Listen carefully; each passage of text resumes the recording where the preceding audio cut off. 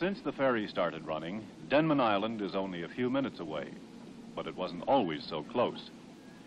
Vane Sound seemed much wider when Irvin Piercy used to row to and from the farm on the hill. And when his father arrived 91 years ago, he crossed the sound in a canoe. With 4 children and $30, he had come from New Brunswick to carve out a farm on a wilderness island on the British Columbia coast.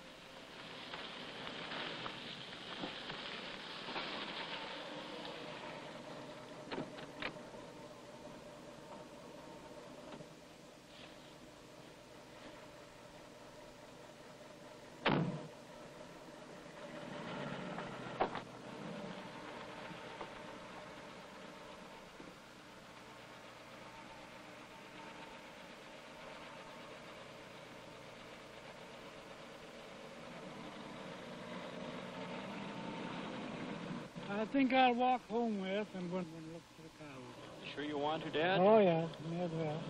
Okay.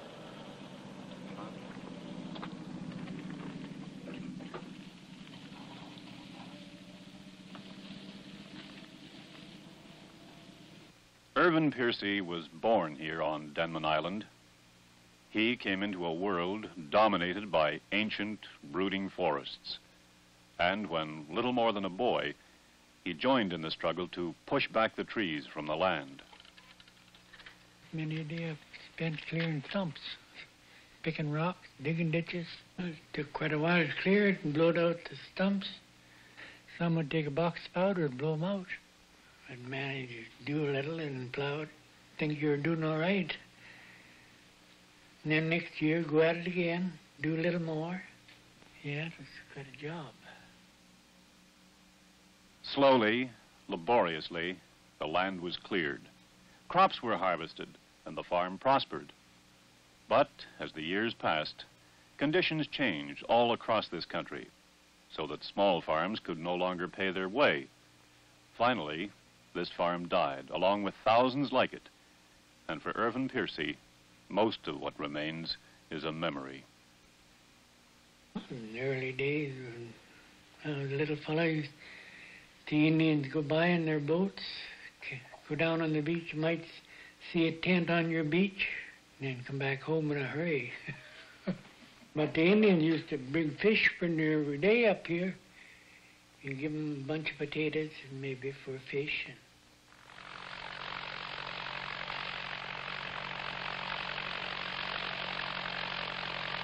14 years ago, Wes Piercy took over his family's farm, and today he's gradually bringing it back to life.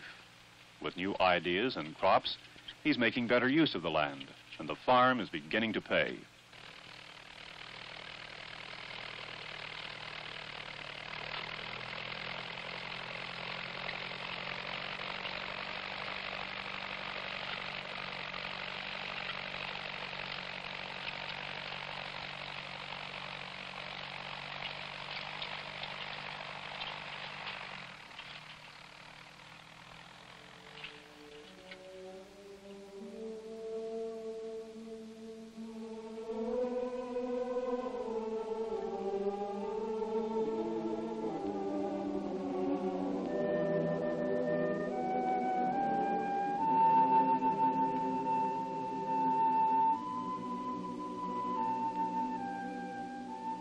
"60 years ago, Irvin Piercy plowed the land where these trees grow today, but the fields could not be profitably farmed, and gradually they lapsed back into wilderness. Today, only one of the original trees remain, a towering reminder of the toil that was spent on this land.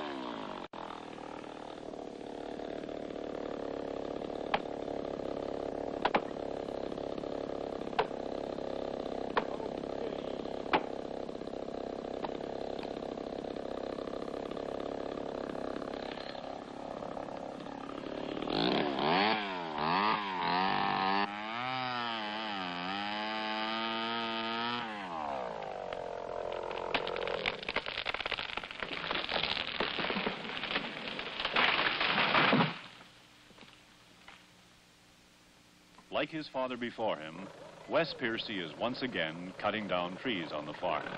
But he's not going to clear the land. Instead, he'll leave some of the trees standing for lumber and pulp. And in the spaces between, he will plant new seedlings for Christmas trees.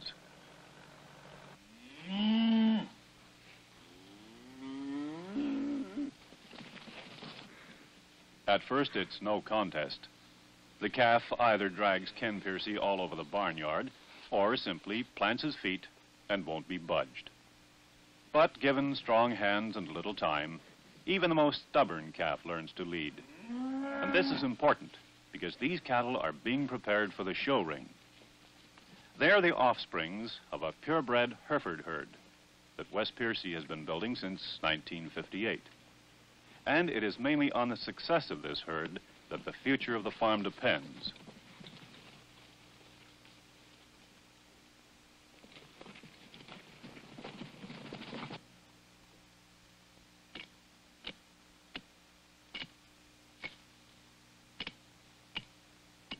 Three years ago, Wes Piercy became convinced that Christmas trees would pay a better return than anything else he could produce on this part of the farm, even though the land was already cleared. So he planted 6,000 trees, and with a little pruning to put them in shape, he can get $2 apiece for them in Vancouver. And what's more, the cattle still pasture between the trees.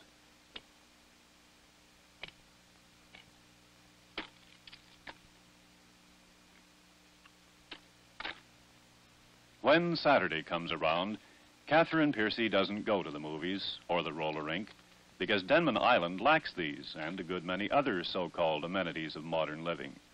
But no one here cares because they still have freedom and space and quite a few other things that aren't for sale in the city.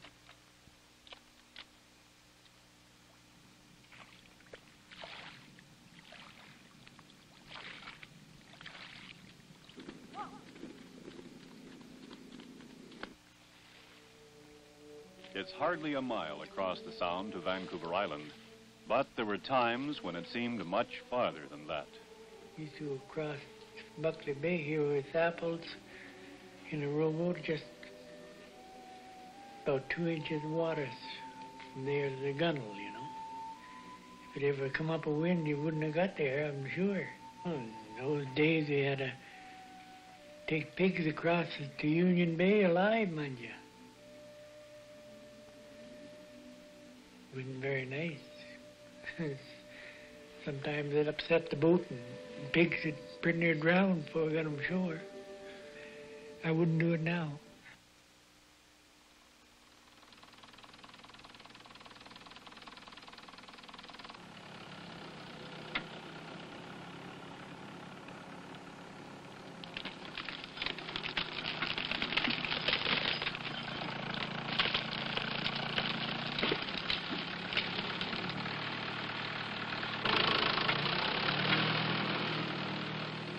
At one time, the rows marched straight down to the sea, 1,000 apple trees yielding nearly 4,000 boxes a year. They were hard apples that snapped when you bit them. Each had a flavor all its own. The Baldwin, Northern Spy, Gravensteins, Kings, and the rosy yellow Bellflower. But because they weren't perfect in shape or color, they had no place in the world of modern merchandising.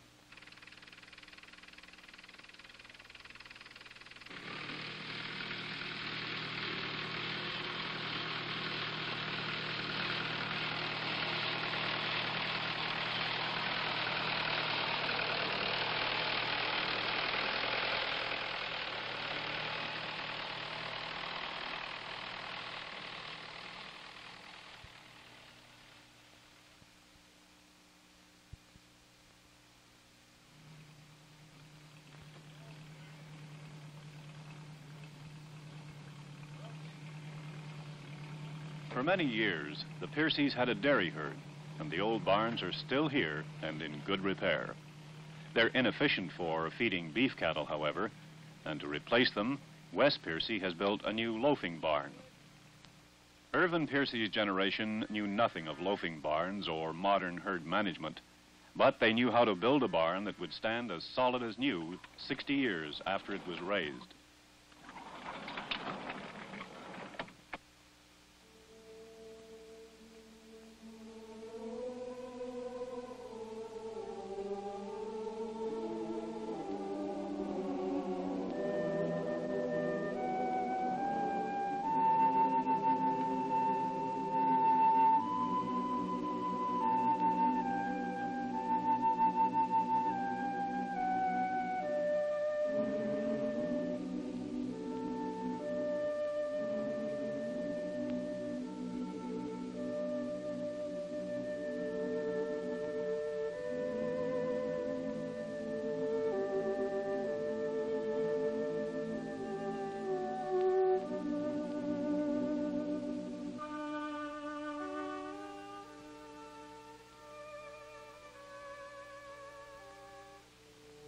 It might be said that the world has passed Irvin Piercy by, that he and his generation are out of date. Perhaps so.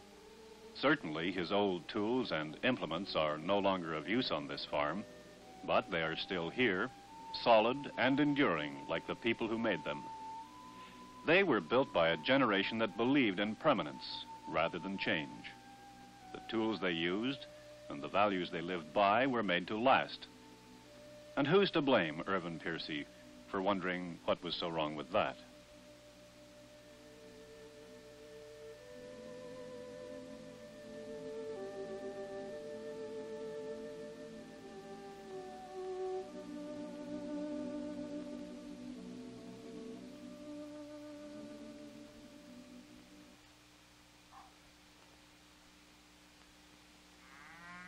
A few years ago, an illness took Irvin Piercy away from Denman Island for 3 weeks, and that is the longest he has ever been away from home. Many times he went to see the bright lights, but somehow it just didn't work. I'd feel as now like if you go to Vancouver, I'd get all keyed up, get down there and want to come home again. Once I got there, the fun was all over. You live here 79 years, you're pretty well used to it. No, it's good enough for me. Where have you been? Well, I've been around the big farm, Oh, had a good time. you've had a long walk. Oh, yes, couldn't have longer.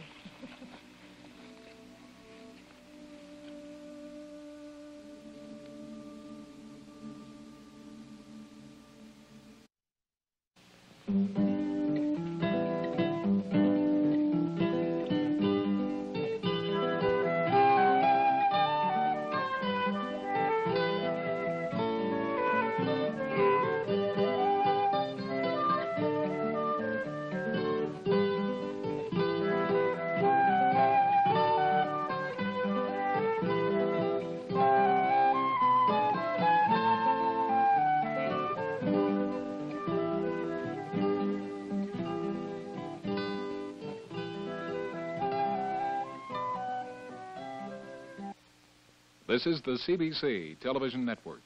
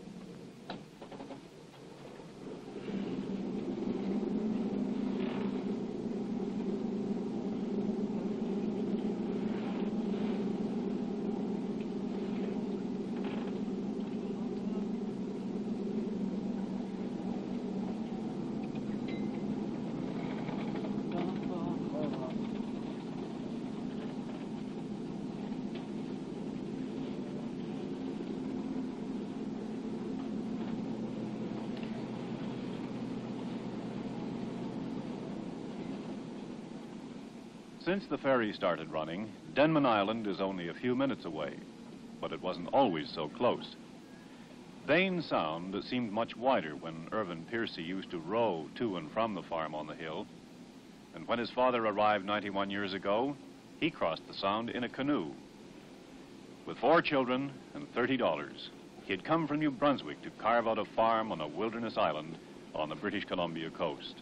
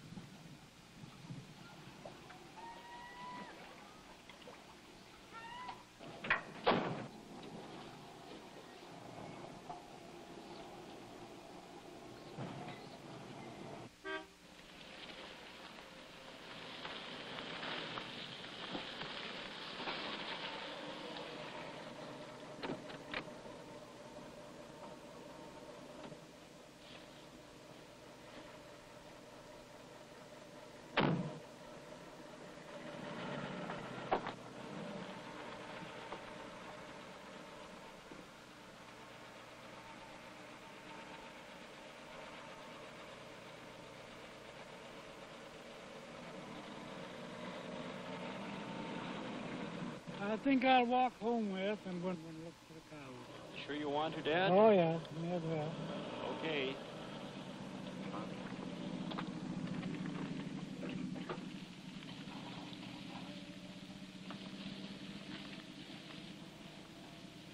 Irvin Piercy was born here on Denman Island. He came into a world dominated by ancient, brooding forests. And when little more than a boy, he joined in the struggle to push back the trees from the land. Many a day I've spent clearing stumps, picking rocks, digging ditches. It took quite a while to clear it and blow out the stumps. Some would take a box powder and blow them out. I'd manage to do a little and plow it, think you're doing all right. And then next year, go at it again, do a little more. Yeah, it was quite a job. Slowly, laboriously, the land was cleared. Crops were harvested, and the farm prospered. But as the years passed, conditions changed all across this country, so that small farms could no longer pay their way. Finally, this farm died, along with thousands like it. And for Irvin Piercy, most of what remains is a memory. In the early days, when I was a little fellow, the Indians go by in their boats, go down on the beach, you might see a tent on your beach, and then come back home in a hurry. But the Indians used to bring fish for dinner every day up here.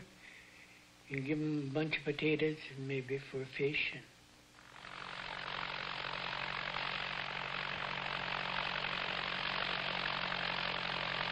14 years ago, Wes Piercy took over his family's farm, and today he's gradually bringing it back to life. With new ideas and crops, he's making better use of the land, and the farm is beginning to pay.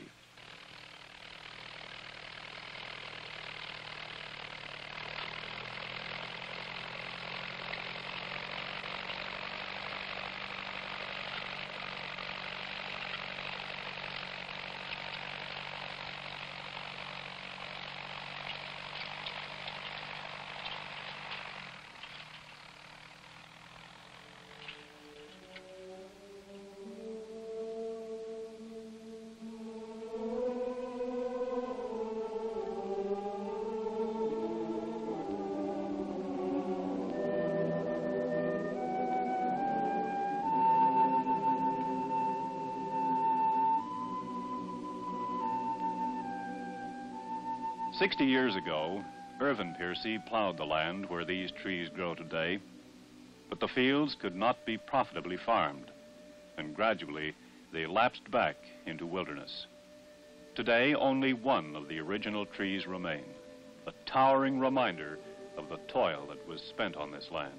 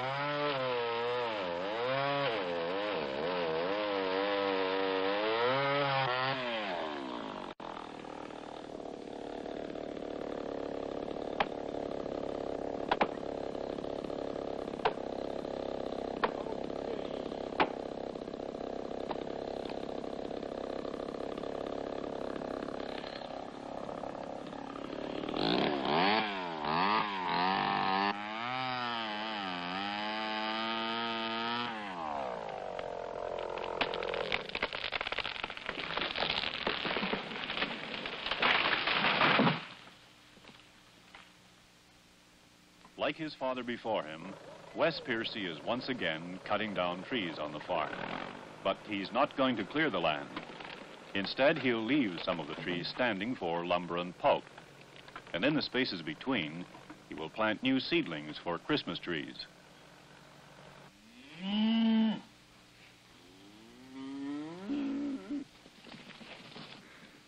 At first, it's no contest. The calf either drags Ken Piercy all over the barnyard or simply plants his feet and won't be budged. But given strong hands and a little time, even the most stubborn calf learns to lead. And this is important because these cattle are being prepared for the show ring. They are the offsprings of a purebred Hereford herd that West Piercy has been building since 1958. And it is mainly on the success of this herd that the future of the farm depends.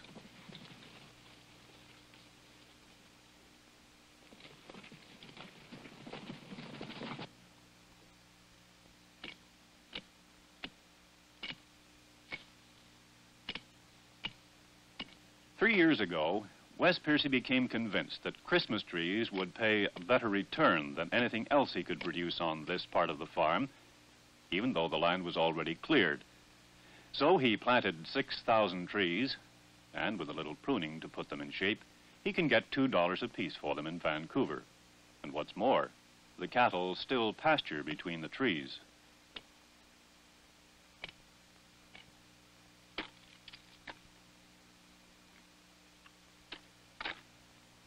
When Saturday comes around, Catherine Piercy doesn't go to the movies or the roller rink because Denman Island lacks these and a good many other so-called amenities of modern living. But no one here cares because they still have freedom and space and quite a few other things that aren't for sale in the city.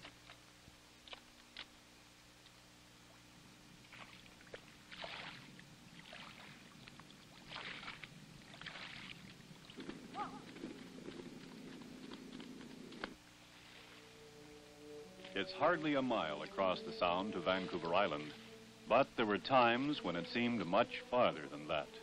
Used to cross Buckley Bay here with apples in a rowboat, just about 2 inches of water from there to the gunnel, you know. If it ever come up a wind, you wouldn't have got there, I'm sure. Well, in those days, they had to take pigs across to Union Bay alive, mind you. Wasn't very nice. Sometimes it upset the boat and pigs would pretty near drown before we got them ashore. I wouldn't do it now.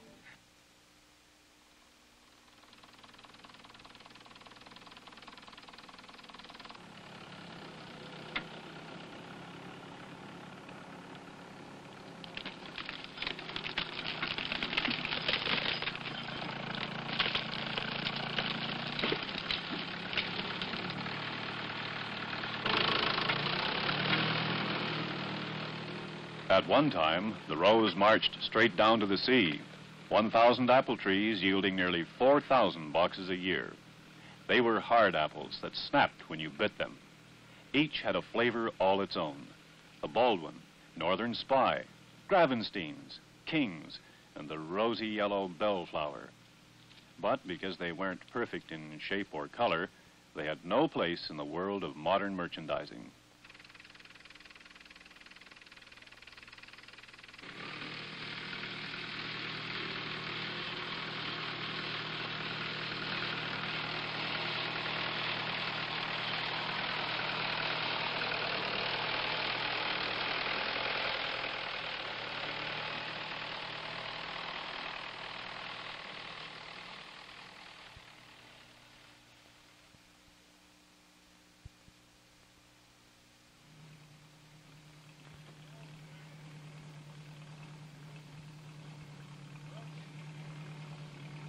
For many years, the Piercys had a dairy herd, and the old barns are still here and in good repair.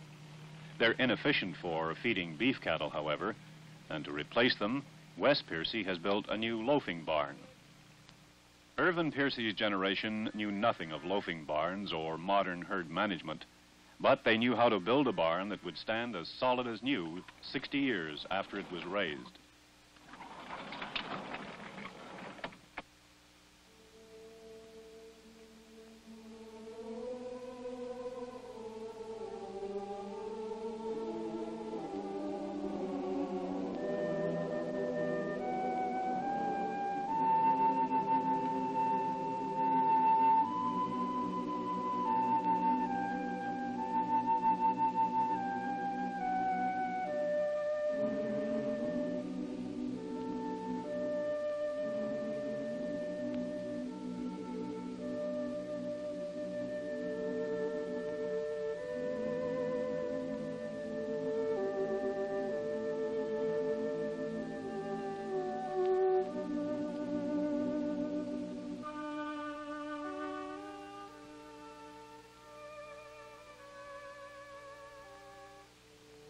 It might be said that the world has passed Irvin Piercy by, that he and his generation are out of date. Perhaps so. Certainly his old tools and implements are no longer of use on this farm, but they are still here, solid and enduring like the people who made them. They were built by a generation that believed in permanence rather than change. The tools they used and the values they lived by were made to last. And who's to blame Irvin Piercy for wondering what was so wrong with that?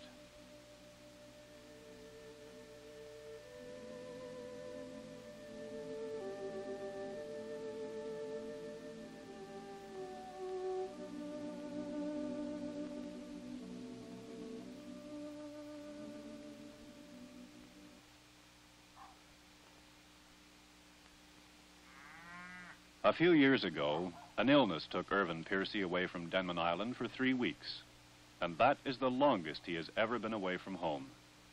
Many times he went to see the bright lights, but somehow it just didn't work. I'd feel like if you go to Vancouver, I'd get all keyed up, get down there and want to come home again. Once I got there, the fun was all over. You live here 79 years, you're pretty well used to it. No, it's good enough for me. Where have you been? Well, I've been around the big farm, Oh, had a good time. you've had a long walk. Oh, yeah, no, couldn't have longer.